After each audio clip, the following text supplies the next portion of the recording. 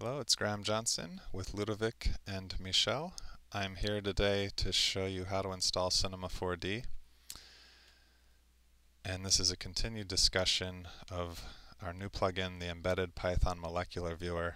It runs in Blender and Maya as well, and will run in other applications in the future.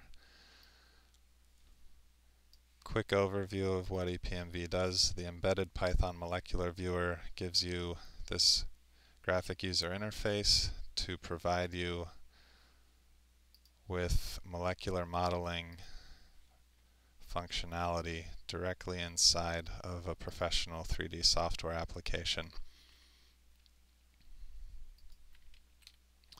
So I can create ribbon models based on the chemical data contained in protein database files, for example. Here we're looking at bonds and atoms, a ribbon backbone, which is a representation of the underlying architecture of this protein structure,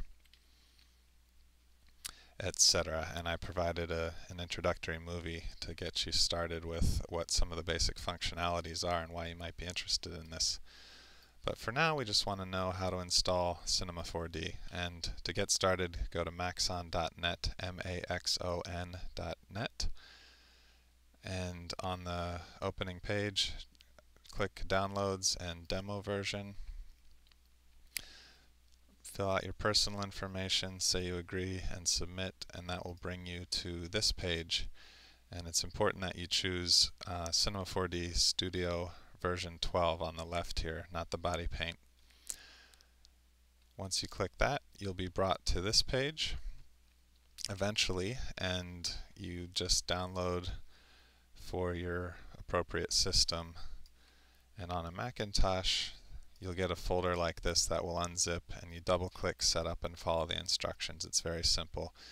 Then come back to watch additional videos on how to install the plugin for Cinema 4D for the Embedded Python Molecular Viewer.